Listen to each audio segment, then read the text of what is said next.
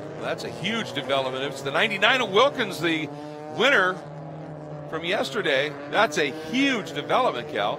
The fact that they had to hook that car up and tow it tells you that there's something pretty seriously amiss, Cal. Okay, we're into the 5-second, the yellow lights now. Red lights are on. Revs come up. We're racing. Round number 8 on Fasta. Absolutely dead stick trying to get away. He is getting swarmed, Cal. Yeah, the big opening there, didn't get it right, but look at this. Ryan Eversley immediately to the front, slots inside our Paulson and Michael Lewis. And sitting third now is Michael Cooper, who I had said, bit of a revelation, not a surprise with his skill set, but being thrown into this car right before qualifying, he's there. And in TCA, look at this battle here, the two teammates, Eric Powell and Jeff Sexton, back to the overall TCR battle. And as you can see, the 43 of Eversley continues to lead Lewis. Up front, right now, the number 43 of Eversley. This is what he did in the race yesterday, Cal. Once he established that lead, he was able to gap the field.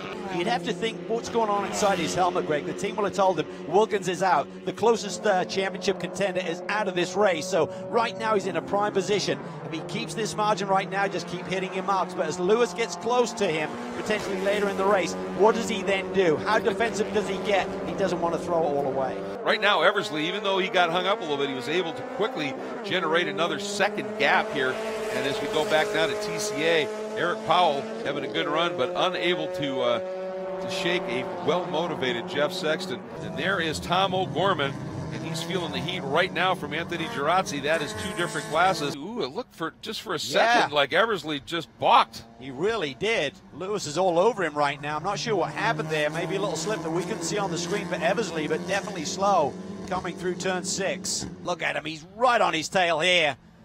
He may think about a move to the inside. Into the festival curves go our leaders in TCA. The two team cars, the Subarus from Tech Sport. Eric Powell actually having to defend just a little bit on Jeff Sexton. We have a new leader as Sexton able to pull the pass off. He took a look, but look at Powell's exit speed, Cal, out of that, and that may have been a fast in, slow out move for Sexton. Yeah, absolutely, and Powell there looks to the outside. Sexton gives him a little bit of racing room. That's what you'd expect. No team orders, but plenty of discipline there.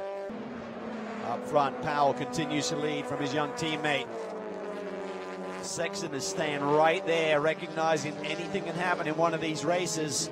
And that time I thought Sexton defended a little unnecessarily going into turn 7, and that compromised his exit again, and that should let Powell slip by. He's just got a great run, and indeed he does.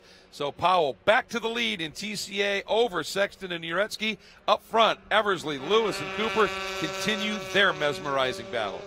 Ooh, and a problem for the 95. This is Powell. Yeah, Sexton is through for the lead. Let's take a look here. JT Kupal down to the inside, Sexton to the inside. Just a big lock up there from Eric Powell. I think more in the sense that Lewis just had to take a much longer line around. Oh, that's not good. No. As the white flag flies, this is it. Last lap. Full-on attack time by Lewis. Full-on defense time by Eversley. Last turn onto the front straight. Round 8, the TCR TCA Championship. Ryan Eversley has driven brilliantly, and Honda wins at Portland International Raceway. Huge implications again for a great championship battle. And here comes Jeff Sexton. Subaru wins